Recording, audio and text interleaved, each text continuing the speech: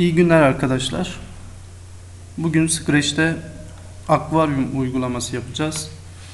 Evet, programımızı açarak başlıyoruz. İlk önce uygulamamıza bir tane sahne ekleyeceğiz. Sahneyi seçtikten sonra background'dan içeri aktar deyip program kendi içerisinde olan bir tane deniz içi resmi var. Onu ekliyoruz. Ekledikten sonra şu karakterimizi silebiliriz. Daha sonra akvaryum içerisine yüzmek için balık ekleyeceğiz. Şuradan F'ye bastığımız zaman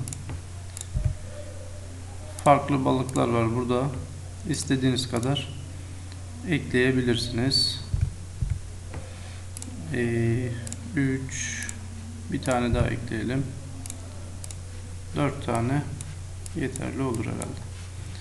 Balıkların büyüklükleri farklı olsun. Küçültelim biraz. Şu biraz büyük kalsın. Şunu biraz daha küçültelim.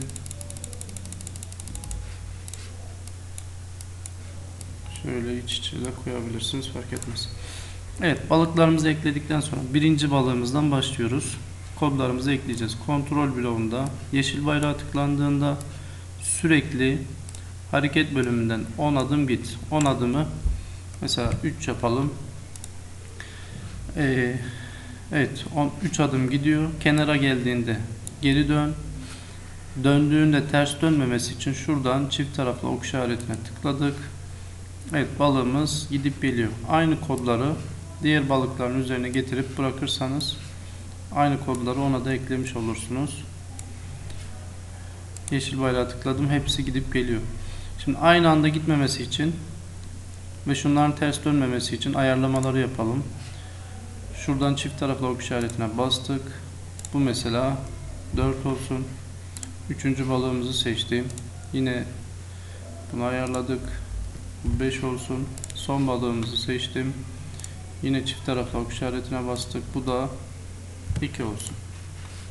Evet, tam ekran yaptım.